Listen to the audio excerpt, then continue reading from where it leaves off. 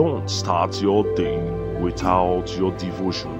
Follow us on the 6:12 podcast for a refreshing Bible devotion. Hello, good morning. You're welcome to the 6:12.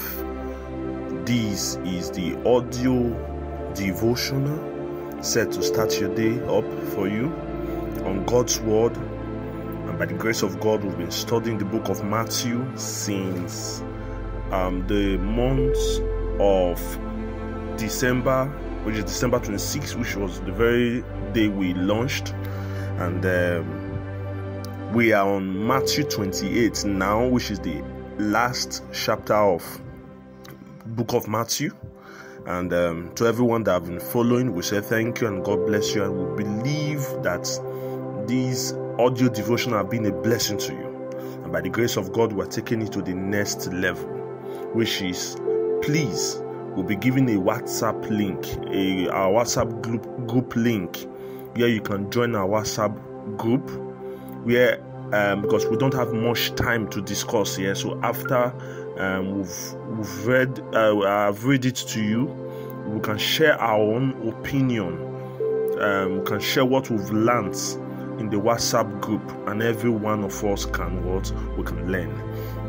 And I'm your host, Etim Jeremiah is my name, and we'll be starting with Matthew 28 verse 1, and by the grace of God we'll be stopping verse 10. Let us pray. Sweet and everlasting Father, we say thank you for how far you've carried us to. Thank you for your word that you've given us. Father, Lord, help us, Lord, not to just be the hearer or the listener only, but also be the doer of your word, in the name of Jesus. Father, Lord, we bring all our listeners before you, O Lord, as we go about our daily activities. Our days are blessed in the name of Jesus. Father, we bring our business, we bring all that concerns us before you, in the name of Jesus. Father, Lord, as we study your word, we ask for deep revelation and knowledge, for in Jesus' name we pray. Amen. Matthew 28 verse 1, and we're reading from the New Living Translation. Early on a Sunday morning, as the new day was dawning, Mary Magdalene and other Mary went out to visit the tomb. Suddenly there was a great earthquake, for an angel of the Lord came down from heaven, rolled aside the stone and sat on it.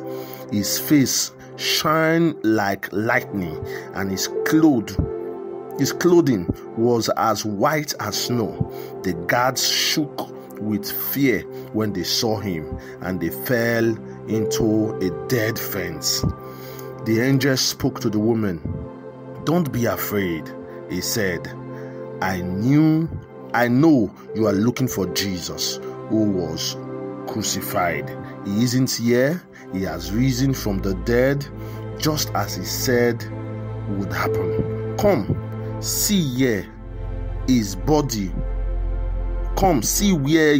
was laying, and now go quickly and tell his disciples that he has risen from the dead, and he is going ahead of you to Galilee. You will see him there. Remember what I have told you." Then the women ran quickly from the tomb. They were very frightened, but also filled with great joy, and they rushed to give the disciples the angel's message. And as they went, Jesus met them and greeted them, and they ran to him, grasped his feet, and worshipped him. Then Jesus said to them, "Don't be afraid. Tell my brothers to leave for Galilee, and they will see me there." That is where we'll be ending today. That's where we'll be stopping today. And we ask for deep revelation and knowledge and insight into your word.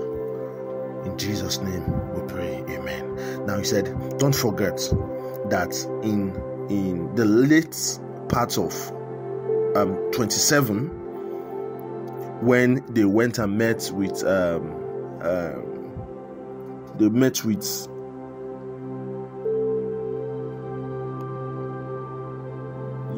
the priests and the Pharisees met with Pilate, and they said, And they were speaking to Pilate, and they said, please, this man had said when he was alive that he would raise up the third day. We would not want it to be so. So Pilate told them, he said, take guard and secure the tomb the best you can. Don't forget that word, the best you can. They guided the tomb the best they can. Yes, the best they can. See, the enemy might have protect and secure you from becoming someone in life the best they can. Yes, the enemy must have do all the best that they can to prevent you from becoming that which God wants you to be. Yes, the enemy must have done a lot to prevent you from knowing from seeing the marvelous light of our Lord Jesus Christ. He has been doing a lot. He has done a lot. He has done the best he can to prevent the body of Christ from growing. Yes, for preventing many from attaining the heights of success, spiritual success, business success, marital success, relationship success, all kinds of success. The enemy has done the best they can. And the scripture says, early on a Sunday morning, when Mary Magdalene and all the other Marys came to the tomb, they had already seen that the angels were there. He said, suddenly there was a great earthquake. There was a great earthquake. For an angel of the Lord came down from heaven, rolled aside the stone, and sat on it. Ladies and gentlemen, let me quickly tell you today that no matter the problems that the enemy have bestowed on you, no matter what the enemy have brought forth to you, and is looking very, very, very big, and is looking as if you cannot move on in life. Yes, it's looking like you cannot move on in life. Don't forget, when we were discussing, the people were saying, if he calls himself Jesus, the Son of the living God, why can't he help himself now? He has been helping others. Let him help himself. Let him come down. If he can come down from the cross right now, we will believe him. The intention of the people was Jesus would just break the cross. He would start floating in the air like Superman, and fire will be coming out from his eyes, and he will be doing so much miracle, and all of them will believe that this is the Son of God, and they will bow down before him. That was what they were expecting. But when the time came, the angels descended from heaven. They rolled away the stone and they sat on it. Ladies and gentlemen, no matter what the enemy has done, no matter what has happened and it's looking irreversible, no matter the things that has gone wrong in your life, the angel of the Lord God Almighty would pull every stone away from your life, and they will sit on it. Sitting on it is for it not to roll back. Yes, sitting on it is for it not to roll back. They pulled it away and they sat on it. Every problem that has been disturbing you, by the virtue of this word, by the virtue of this verse that we have read, he said he sent forth his word, and his word healed them. This is God's word that have been sent forth to us today.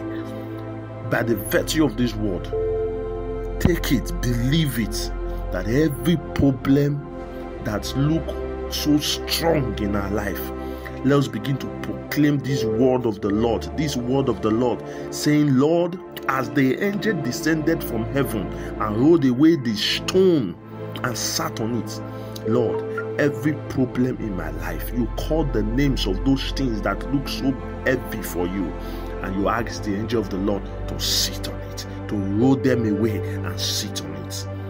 You attain victory over these things. Now, another thing again I want us to see, he said, his face shined like lightning, and his clothes was as white as snow. Now, take note. The guard shook with fear when they saw him, and they fell into a dead faint. Brothers and sisters, honestly speaking, Jesus Christ, having his focus and his gaze on heaven, on his kingdom, the head was not just where he was meant to base. It was just his passing place. He came for an assignment, and that assignment he carried out and he fulfilled it. And because heaven was his main target, death could not withstand him. The heads could not withhold him down. When it was time, which was the third day he had already prophesied ahead, he resurrected. He resurrected. He stood up. He defeated death. He defeated the grave. He defeated everything. And he stood up and he ascended into heaven. Brothers and sisters, if we are called Christians and we are to be like Christ, our focus is to be on heaven, which is our home. We are passing through these earths, so our focus should be on heaven. We should not allow the things of this earth. We should not allow death to hold us down.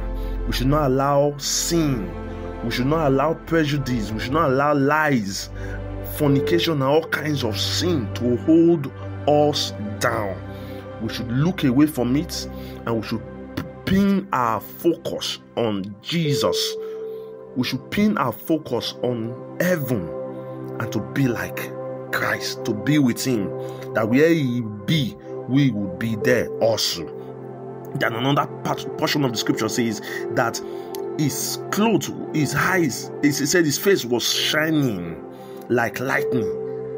Now, brothers, when Moses came down from the mountain, his face shined, and the people could not behold his face because his face was shining.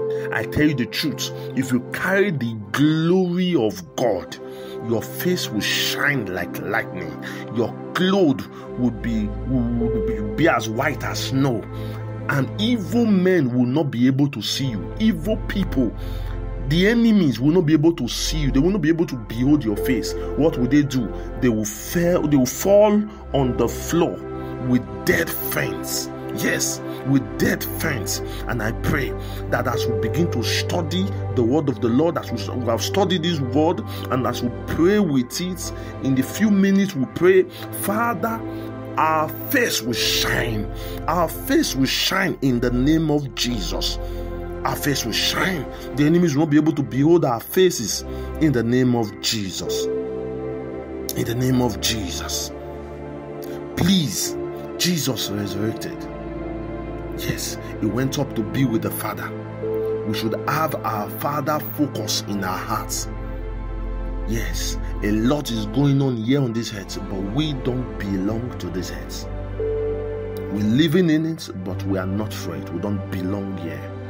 So we should have heaven in focus. What will it be in this life if you should live and miss heaven? Father, we say thank you for your word that has comfort. Help us, O Lord, to look beyond these heads, to look beyond this head and make our focus on you, O Lord. That as you have gone to be with the Father, we too will walk our salvation with fear and with tremble, and will be with you also in the name of Jesus. We say thank you for your word that has come forth today, that we ask, oh Lord, that all we put our hands to do is blessed. Our going out is blessed, our coming in is blessed. Our face will begin to shine like lightning and will bring favor to us. The enemies will not be able to behold our face. Every problems in our lives are being pulled away and being sat on in the name of Jesus. Thank you for following. Thank you for following. God bless you. Please do well to share with your friends. We just completed it, and I was asking which Bible verse you want like us to visit, and a lot of persons are saying the book of Esther. So Esther is our next target in the Old Testament. So please do not miss it. Thank you, and God bless you.